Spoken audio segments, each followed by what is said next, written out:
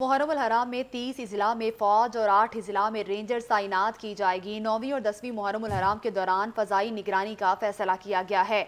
Double सवारी पर पाबंदी आयद, मोबाइल फोन सर्विस जुजवी तौर पर बंद रहेगी। पंजाब हुकूमत ने सिक्योरिटी इंतजाम के लिए प्लान तश्कील दे दिया।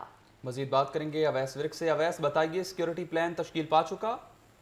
जी बिल्कुल, पंजाब हुकूमत ने मुहर्रम हराम के दौरान सिक्योरिटी इंतजाम के लिए प्लान तश्कील दिया है, जबकि मोबाइल फोन सर्विस की जुजवी बंदिश की जाएगी।